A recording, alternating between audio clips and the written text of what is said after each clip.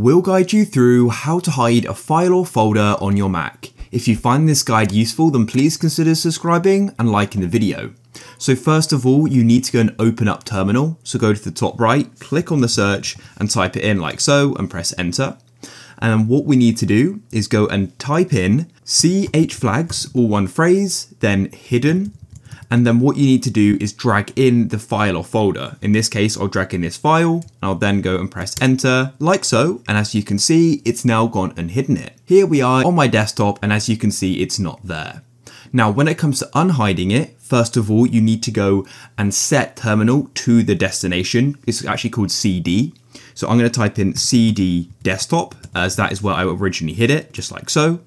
And then what you want to do is type in ls. And this is going to give you a list of all of the files and folders which are hidden and not hidden. So press there.